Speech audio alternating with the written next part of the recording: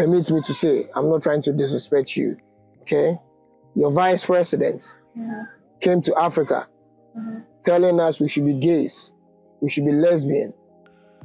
You have your own culture, I have my own culture. So why would your vice president, or maybe should I even say, let me mention a name, Kamala Harris, should come to Ghana and tell us to be gay, to accept this LGBTQ+. Well, I don't want to say that she speaks for every single American, and I also do want to say that I support gay and LGBTQ rights, but I know that you have your own culture here, and I guess that's kind of hard to navigate because everyone has their own opinion, and it's important that everyone gets to have their own opinion respected.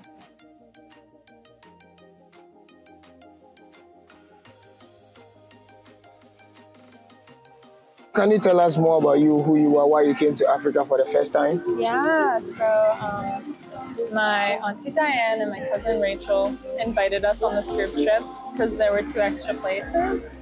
So I decided why not, because I knew that there was such a rich African culture and I wanted to learn more about it. I wanted to get the chance to meet people here and make connections and explore a new place that I've never been to before. So coming to Africa, and now that you are in Africa, what do you have to say about Africa? Because when I talk about Africa, I would say you are not an African American, you are not a diaspora, you are a typical European or maybe an American. So some people have this perception about Africa that Africa is just a dirty place that people shouldn't visit and so forth. So now that you are in Africa, what do you really think of Africa? I love it. I love everything about it. It's really beautiful. The people are beautiful, and the culture is beautiful and warm and inviting, and I have felt so welcomed everywhere that I go. I think it's really important to learn about the hard things. We went to the Elmina slave dungeon earlier today, and that was a really difficult trip, but I think it was important for us to see and hear about. I'm definitely really grateful for that experience, even though it was really hard. You know, it's all about conversation. We are not here to discriminate or anything of that. We are not here to consider somebody to be a superior country or anything of that. But, you know, talking about Africa per se, Americans have this kind of perception that they normally misbehave. Let me put it that way. I'm not trying to say somebody's country is wrong or something, but the way they treat some of the African Americans in America seems to be like they are rejected and so forth. Do you think, is it a good thing, or maybe is it a good thing for an American to be treating an African American like that? Absolutely not.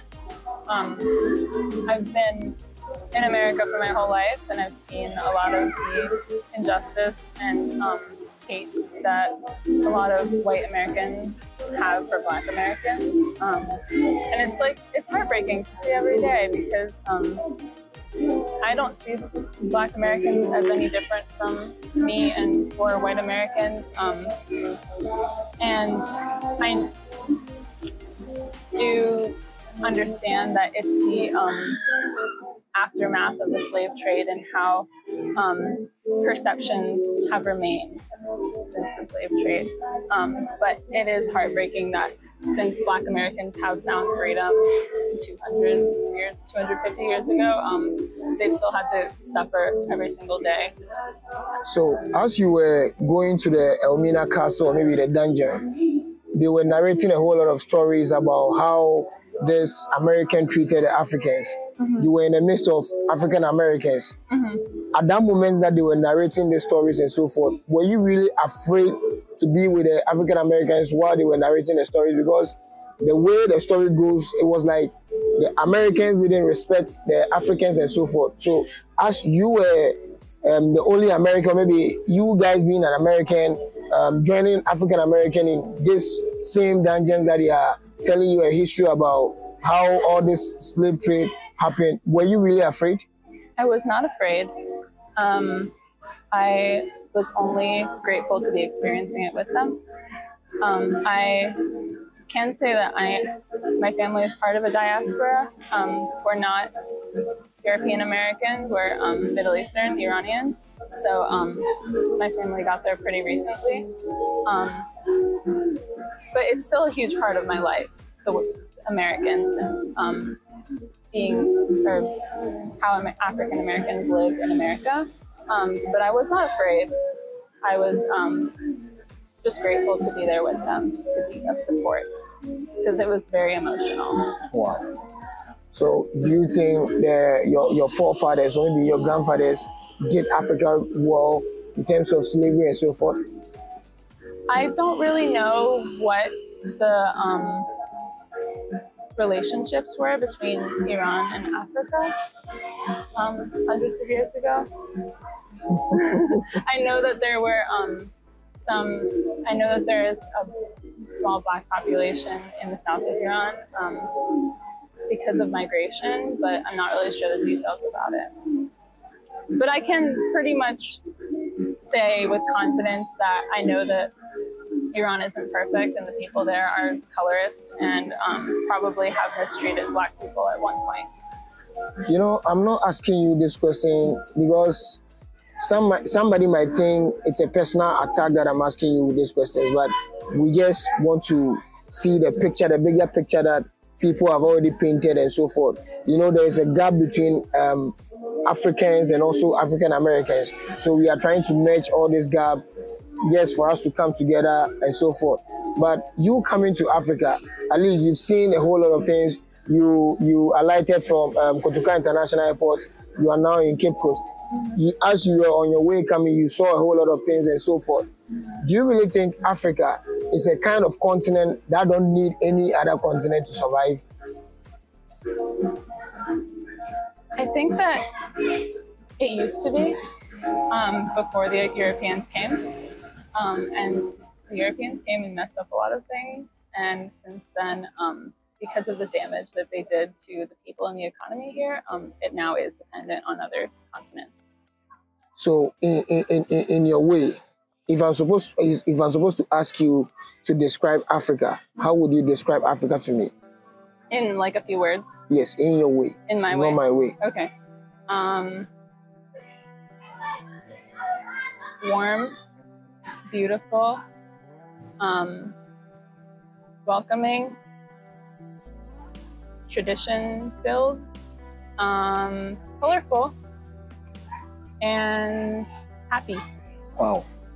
You actually moved from America to Africa just to experience the naming ceremony and so forth. Mm-hmm. So now that you have this American gene in you, mm-hmm. and now you are in Africa to have an African name, which name particularly are you going to use now as you've done African naming ceremony? Are you going to let go of the American name and then use the African name? No, because I'm not African. I don't think it would be in my place to use my African name. I will always treasure it, and I'm really grateful that I got to experience it, but I won't use it like on a day-to-day basis. So would you like to marry an African man? I wouldn't be opposed to it. I do have a boyfriend, but I don't know. I don't have an opinion about it. No. I think your mom is really laughing and so forth, you know. so she's trying to convince you to say yes, but I don't want to justify the fact that you need to listen to your mom and so forth. I just want you to tell me in your heart, would you like to marry an African man? Don't say yes. If you say yes, you have a reason to that. If you say no, you have a reason to that, and you explain it to me. So tell me. Okay. I would say I wouldn't choose who I marry based on their ethnicity. I don't want to talk about all these things, but permit me to say, I'm not trying to disrespect you, okay? Your vice president came to Africa telling us we should be gays, we should be lesbian. You have your own culture, I have my own culture. So why would your vice president, or maybe should I even say, let me mention a name, Kamala Harris, should come to Ghana and tell us to be gay, to accept this LGBTQ+. Well, I don't want to say that she speaks for every single American, and I also do want to say that I support gay and LGBTQ rights, but I know that you have your own culture here, and I guess that's kind of hard to navigate because everyone has their own opinion, and it's important that everyone gets to have their own opinion respected. I'm challenging you. Why don't you move to Africa? Then you start learning how to cook their food and so forth, because I know you have few days left for you to go back to the States. So maybe after this 5 days or maybe a week that you are spending in Ghana, why don't you just come back and get a dual citizenship, then you stay in Africa forever? That does sound nice, and if things allowed me to, I might consider it, but I have a life going on in the US, and as much as I love it here, and I would take an opportunity to come and stay here if I could, I won't do it right away. Friends are watching you and so forth. What do you have to tell your friends? I know you are in a hurry, you need to get back to your hotel and so forth. So this one is a quick interview. All right. Thank you so much for interviewing me. I love Africa, and please come visit. That's it. So as you are watching, Mina is here in Africa for the first time. So if you are an American, or maybe you are a white, or wherever you are watching this video, please move to Africa, because I'm challenging Mina that next month she has to pack her things and then move to Africa. And don't worry, everything is set for her. So as she is moving, the boyfriend too is also moving. So as you are watching this channel, please support us and then subscribe to our channel. Bye-bye.